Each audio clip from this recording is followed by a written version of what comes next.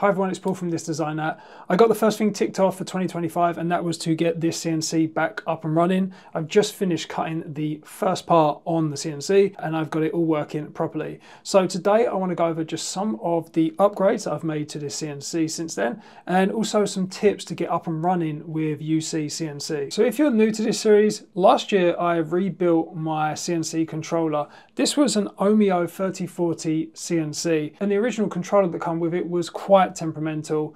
I'd have lots of issues with things cutting out when I was running my compressor in the same room on the same circuit, and also it was using a cracked version of Mac 3 which had a lot of bugs in it. So I wanted to move away from that setup. I wanted to rebuild the controller and do it properly, or as good as I could, and then I also wanted to move over to use UCCNC. Now the first upgrade that I made was, I've just moved this back so you could see it, this tool setter. This will allow me to set the same Z0 height when I do my tool changes in between operations. This is my first step of getting it close to an automatic machine.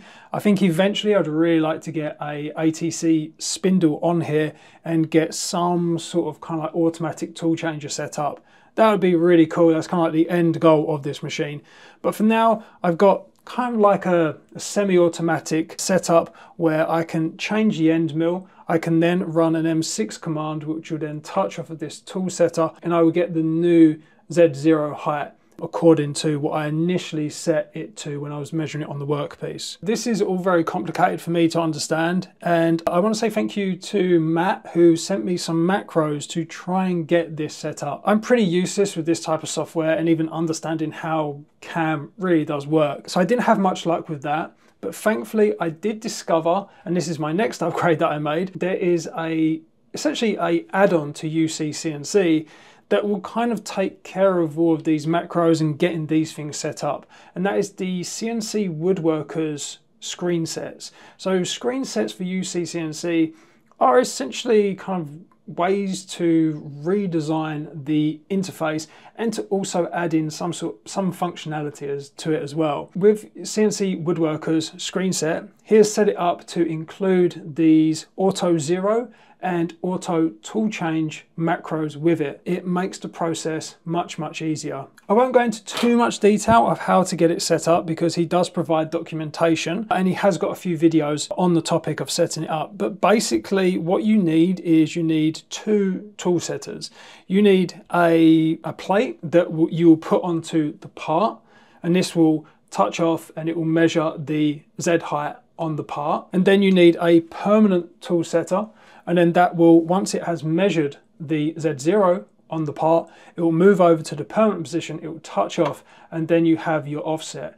And then from then, when you do your tool changes, you put in a new end mill and it's at a different height, it will touch off of here, and then according to the macro and the calculations, it will be able to calculate where it needs to be to get the Z0 correct. So let me get a part set up in the machine and I will show you the tool change working properly. And I just want to give a quick shout out to the sponsor of this video, PCBWay. If you are looking for any type of machining service like CNC machining, 3D printing, laser engraving, sheet metal folding, injection molding, PCBWay has you covered. They offer all of these services and a whole suite of PCB services such as PCB etching, assembly, OEM and full turnkey services to bring your idea to a finished product. They offer worldwide shipping and low quantity orders across a huge range of these services, so be sure to go over to PCBWay.com today and check out what they've got on offer. So the first thing we need to do is obviously hit the reset button, and then we will just home all, and that will just go through the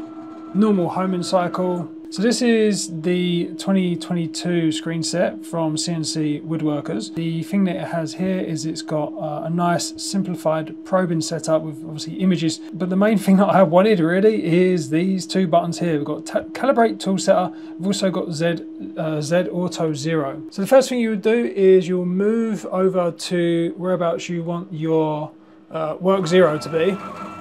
So let's just say that we are going to be coming over this, like here, and then we'll just come down a little bit.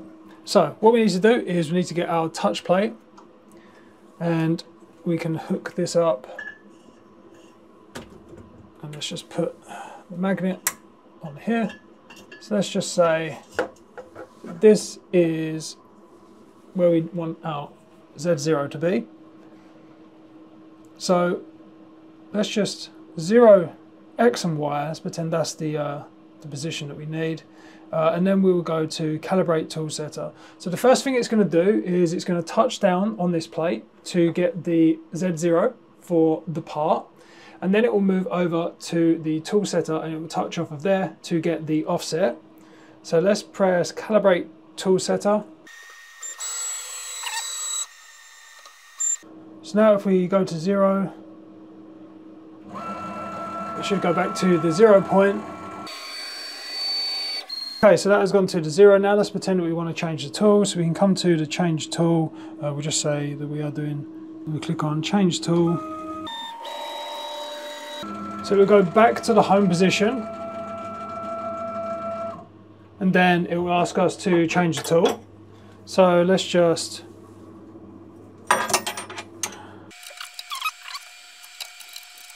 let's pretend that we've got a really stubby, short end mill now.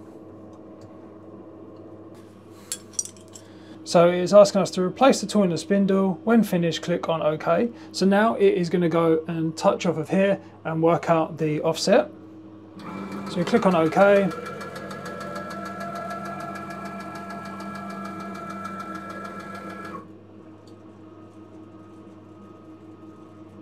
So it will touch off.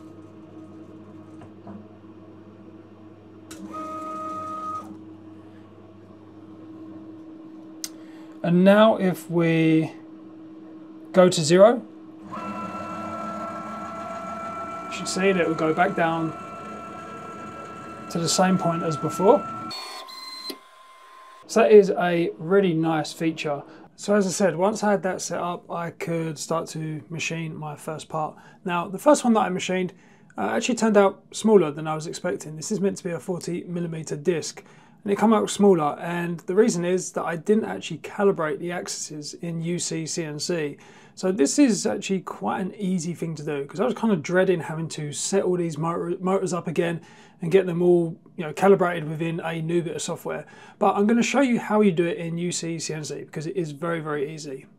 So to calibrate your axes, this is all you need to do. You go to the axis setup, and then you go to calibrate axis. You can see that I've already set these up because we have the values here, but I'm just going to show you what I did. So you click on calibrate axis. So when this pops up, these two boxes will be blank. What you need to do is you need to enter the distance you want to move and the feed rate.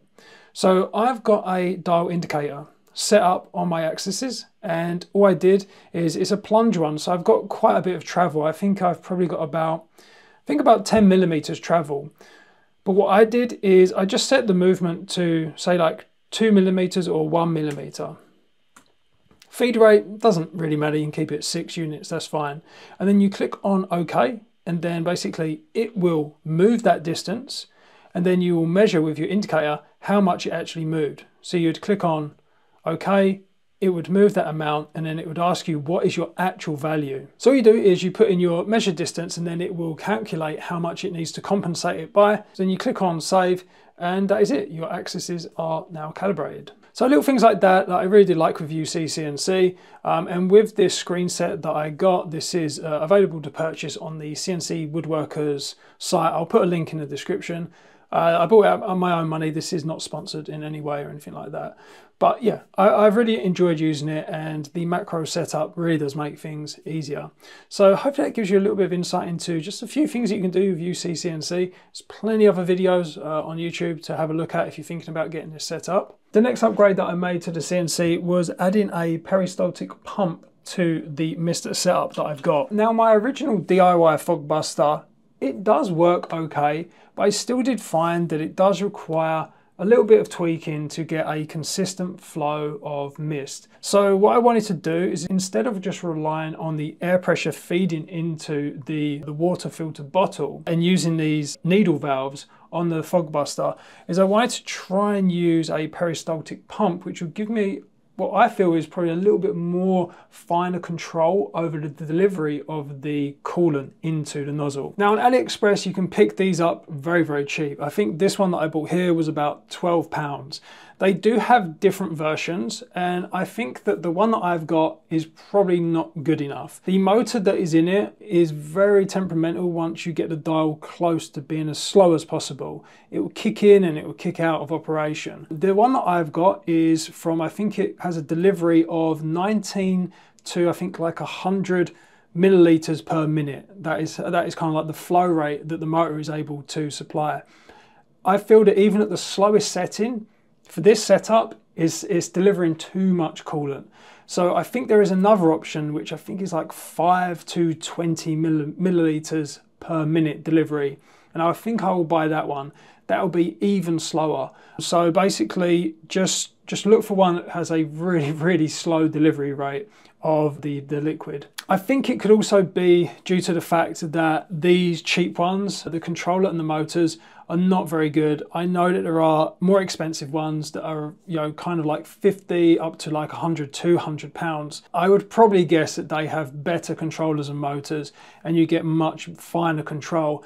And I feel that for this type of setup, in order to get those droplets and not it being a mist, you need to just have that perfect flow rate. It still does work, it just has how the original setup worked. I do get a little bit more consistent. I don't really have to rely on the air pressure. I can just turn up the pump and it will deliver a little bit more coolant when I need it, but it's still not perfect to how I want it. But I do think this peristaltic pump is probably a better way of doing it. With the AXBB and UCCNC, I've got much more capabilities of adding further inputs and outputs to the system. I'll probably add a solenoid valve and a relay to my controller in order to add some sort of kind of like on-off button for the air. I don't really need it at the moment because honestly, when I'm doing these operations, I'm usually just standing here and I'm watching it, so I can just turn off the air supply.